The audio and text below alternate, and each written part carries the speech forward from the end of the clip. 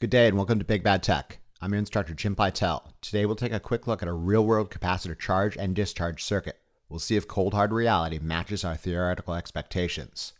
This demonstration operates under the presumption the viewer is intimately familiar with both the capacitor charge and capacitor discharge process.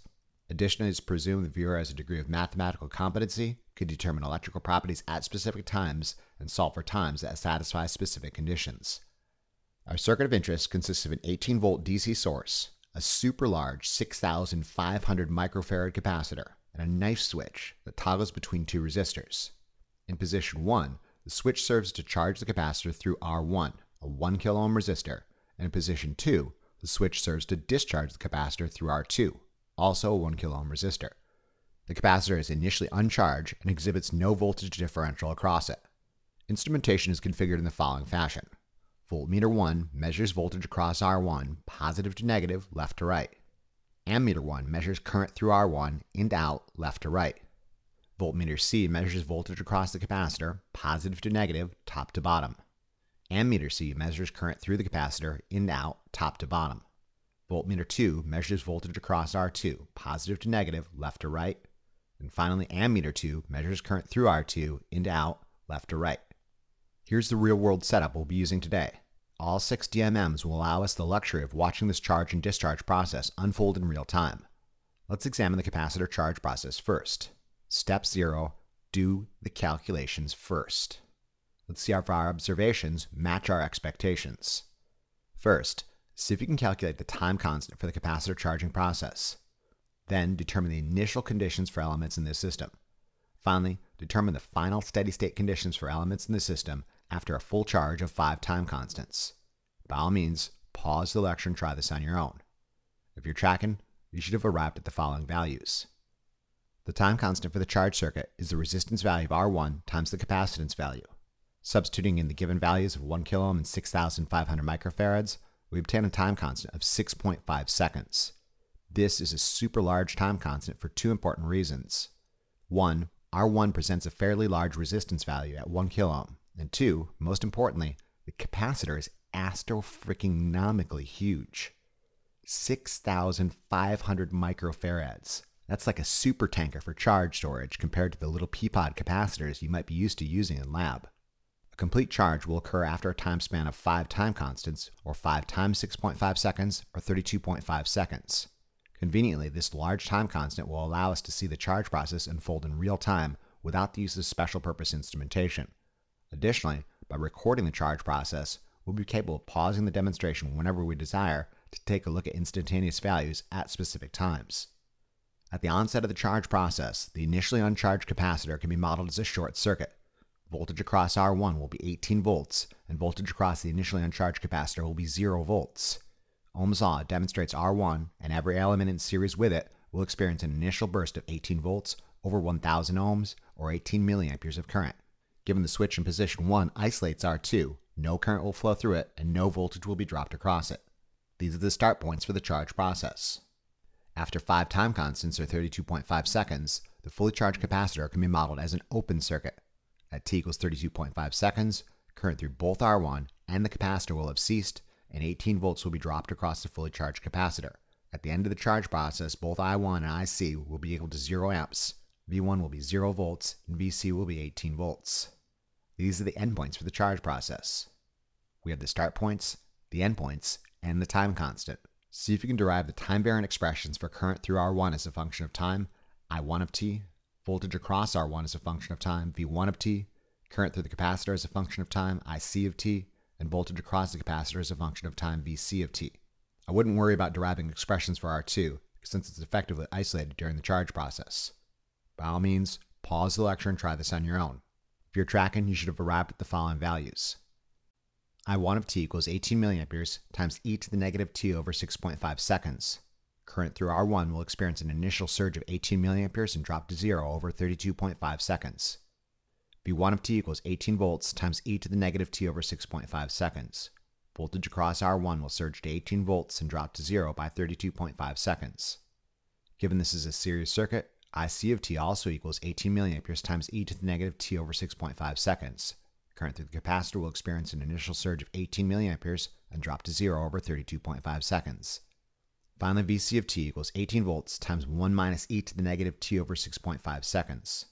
Voltage across the capacitor will start at 0 volts and rise to 18 volts by 32.5 seconds. Now that we've got the time-varying expressions, let's try some instantaneous analysis. See if you can determine the instantaneous values of current and voltage for all elements involved in the charge process at time t equals 5 seconds, just a little bit before one time constant.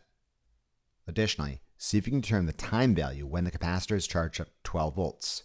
Once you've solved for this moment in time, determine the instantaneous values for the remaining properties at this same time. By all means, pause the lecture and try this on your own. If you're tracking, you should have arrived at the following values. Substituting 5 seconds into our time-varying expression for voltage across the capacitor demonstrates the capacitor will have charged up to roughly 9.7 volts 5 seconds into the charge process. An application of Kirchhoff's voltage law demonstrates that R1 experiences a remaining 18 minus 9.7, or roughly 8.3 volt drop. An application of Ohm's law demonstrates R1 will experience 8.3 milliamperes of current, as will the capacitor. For our second set, algebraic manipulation demonstrates the capacitor will have charged up to 12 volts by roughly 7.1 seconds. At this same moment in time, an application of Kirchhoff's voltage law demonstrates R1 experiences the remaining 18 minus 12, or 6 volt drop. An application of Ohm's law demonstrates R1 will experience 6 milliamperes of current, as will the capacitor. There you have it. Not only have we modeled a complete charge process, we know the instantaneous values of electrical properties at specific times. Let's see if cold hard reality meets these expectations to a reasonable degree of accuracy. I'll let the charge process run through once with some minimal commentary, and then go through it again, stopping at specific points along the way. The moment the knife switch is moved to position 1 at t equals 0, we start the charge process. Current through R1 and into the capacitor experiences an initial spike, which then starts to subside. Voltage across the charging capacitor rises. As current tapers off, voltage across R1 also drops.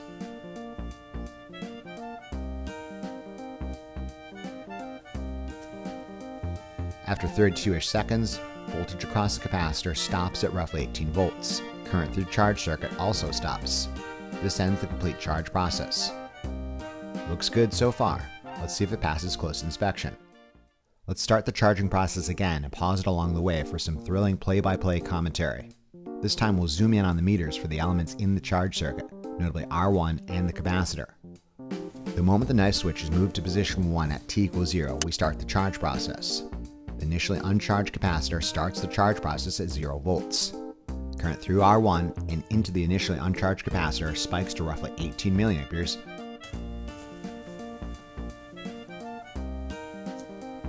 Five or so seconds into the charge process, it looks like voltage across the charging capacitor has risen to roughly 9.6-ish volts. This is super close to our anticipated value of 9.7 volts. When voltage across the charging capacitor has risen to roughly 12 volts, 2.1 or so seconds later, t equals roughly 7.1 seconds, current through R1 and into the initially charging capacitor has continued to drop to roughly 6.3 milliamperes. This is super close to our anticipated value of 6 milliamperes. Voltage across R1 has dropped to roughly 6.2 volts. This is again super close to our anticipated value of 6 volts.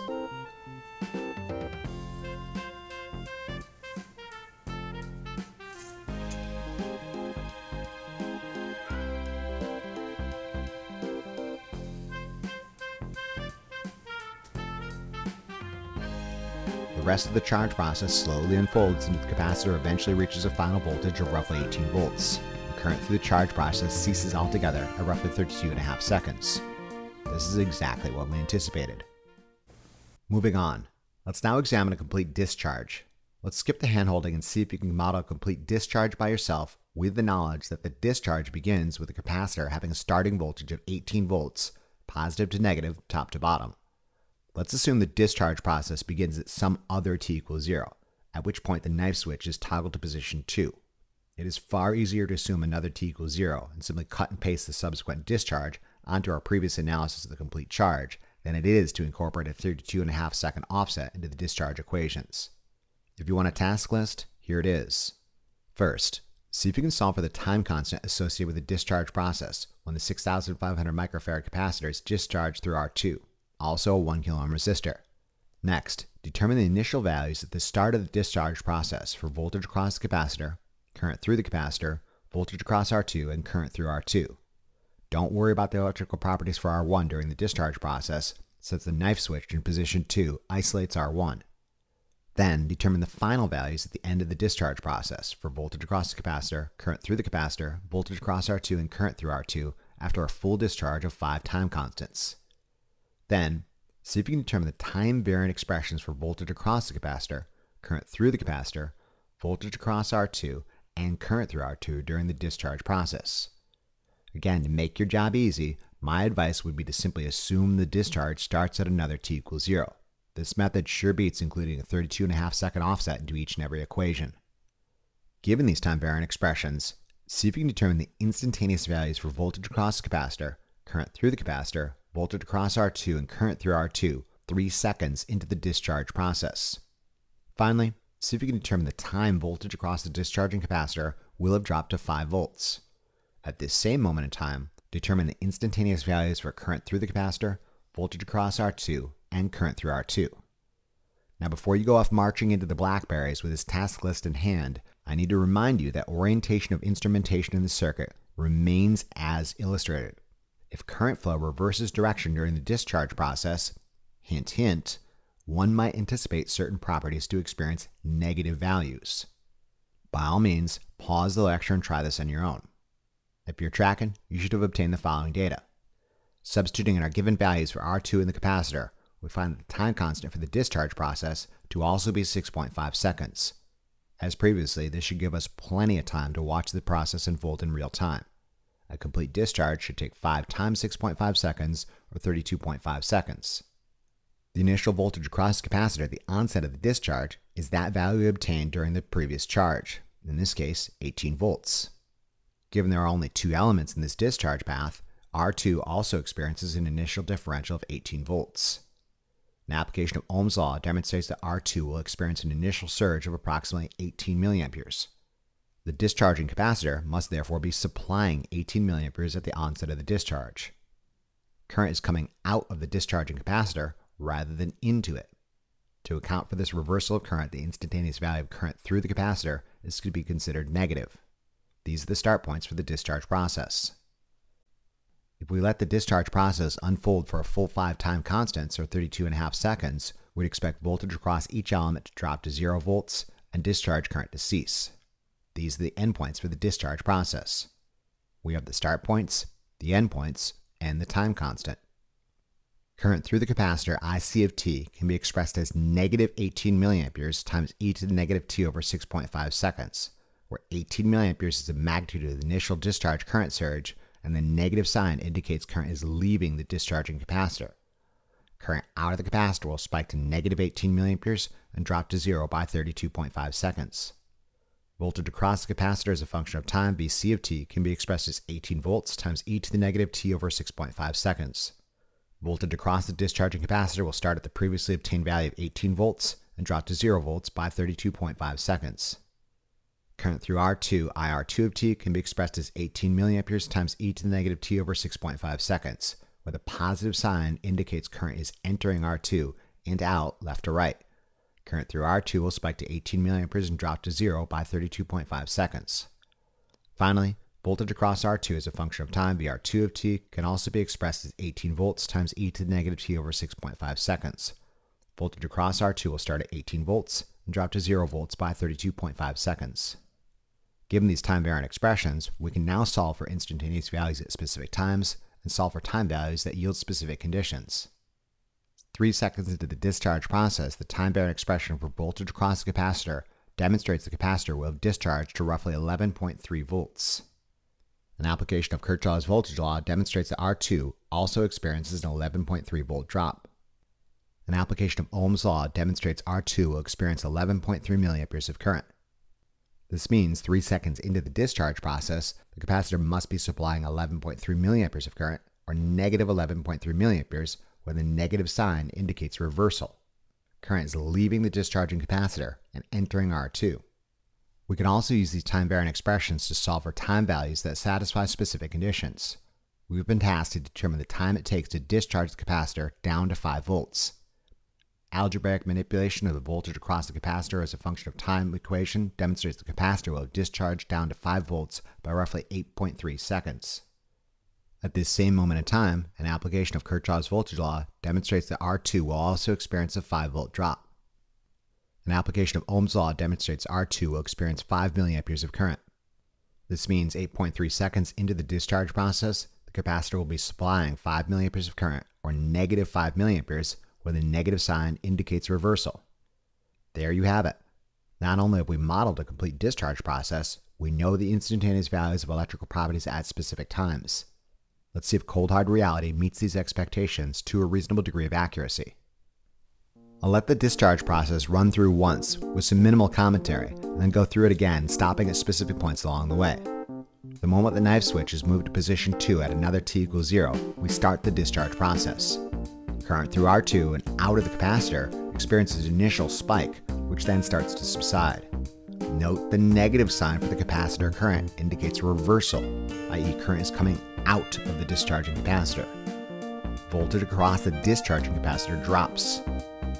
As current tapers off, voltage across R2 also drops. After 32-ish seconds, voltage across the discharging capacitor and R2 effectively flatlines at roughly 0 volts. Current through the discharge circuit grinds to a halt. This ends the complete discharge process. Looks good so far. Let's see if it passes close inspection. Let's start the discharge process again and pause it along the way for some thrilling play-by-play commentary. The moment the knife switch is moved to position 2 at another t equals 0, we start the discharge process. The fully charged capacitor starts the discharge process at 18 volts, as does R2. Current through R2 and out of the discharging capacitor spikes to roughly 18 milliamperes, where current leaving the capacitor is accounted for by use of a negative sign. The meters display what we anticipated to a reasonable degree of accuracy. 3 seconds into the discharge process, it looks like voltage across the discharging capacitor in R2 is dropped to 11.8 volts and 11.6 volts. This is super close to our anticipated value of 11.3 volts. After the initial spike, current out of the discharging capacitor and through R2 is dropped to respectively negative 12 and 11.8 milliamperes, where current leaving the capacitor is accounted for by use of a negative sign. This is super close to our anticipated value of 11.3 milliamperes.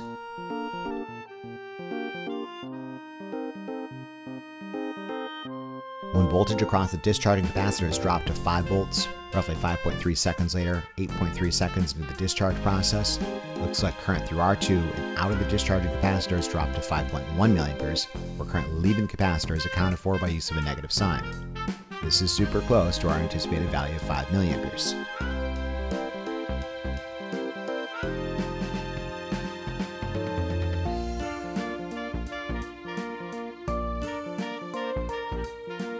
The rest of the discharge process slowly unfolds until voltage across the capacitor in R2 flatlines at 0 volts after a full 32.5 second discharge. At the same time, voltage drops to 0 volts, current through the discharge circuit ceases altogether.